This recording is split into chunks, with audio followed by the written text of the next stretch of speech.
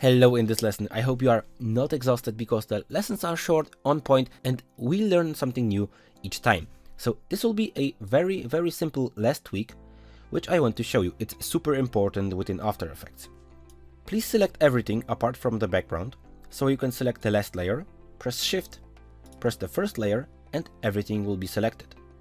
Please right click, pre-compose, and let's call it animated title, for example. This is your animated title. The animation goes to about 4 seconds. The great thing here is that you can right click on this pre-composition, you can select time, and you can enable time remapping. You can also do this by Ctrl-Alt-T. Okay, I'll enable time remapping, and you see a keyframe has appeared. What is that? This keyframe allows you to shift time. So here, at this point, I would like 4 seconds to happen. That's why I select 4 and a dot.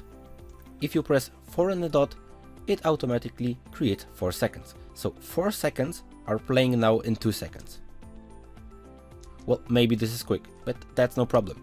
You can make 4 seconds take 3 seconds. Isn't that great? Okay, this is the initial design, but this composition is too short. It's only like 6 seconds long. So I'll press Ctrl K or go to composition settings, and let's make it 30 seconds because maybe you have a 30 seconds video and you need some space when you are editing. Okay, let me take the background and make it longer, and also the animation can be as long as you want. This composition will be playing for 10 seconds now, and what do I want to achieve? I want the first animation to play from 0 to 4 seconds in 3 seconds. And then, let me delete this. I want another keyframe because it's staying on 4 seconds, and later on it will go back to 0 seconds. So we are totally managing time, we are reversing time, we are playing with time. But the great thing here is you'll see what I just created. Now, this is the animation you have. It plays in 3 seconds. It waits, and then it hides itself automatically. And the great thing here is that if you want this to play shorter, boom, come back. Take the last keyframes, boom, come back. Boom, and now this entire animation would play and hide in a matter of few seconds. Now this is a ready thing you can use within your videos or within your render, and I'll also close this down by selecting the Alt and my right bracket key.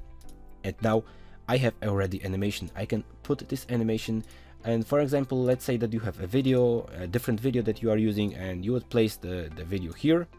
Of course, that's not the video. You would place the video here, you would edit the video, you would do some tricks here in After Effects. Then you just take this animation, this title, boom, you want it here, and this would be no problem. Of course, the text appears because that was the text layer, but don't mind that.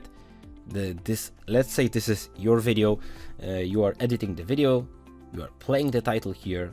Oh, maybe it's too quick. Boom, no problem. Edit it, edit the keyframes, boom. Okay, I'll make this longer. Your video is playing, something is happening, the title comes in, and no one said that the title has to be like that. It can be a small title in the corner like this. It can be used in your videos. For example, you say, hey, please like my video or watch my video, or I have other content, bro, let's check it out. It can be clickable. It all depends on what you do. This is how you can create those great minimal title openers, those animations.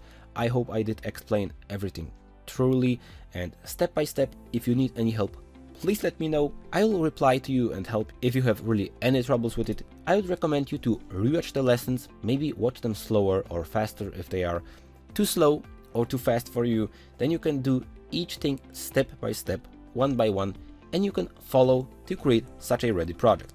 Thank you so much for listening, and I do hope that you did like this and you would like to hear more of such tutorials. I have plenty of them, so please be sure to check them out as well.